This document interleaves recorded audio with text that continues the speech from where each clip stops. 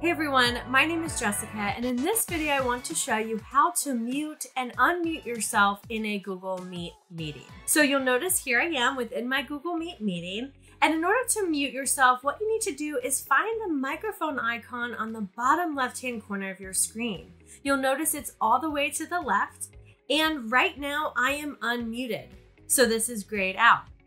In order to mute myself, I would need to select this button, and you'll notice it turns red and puts a little dash through it. So now I am muted. If you would like to talk again, simply select the microphone again. You'll notice on the top it says microphone on. And now everybody within my virtual Google Meet meeting can hear me. I hope this video was helpful for you in learning how to mute and unmute in Google Meet.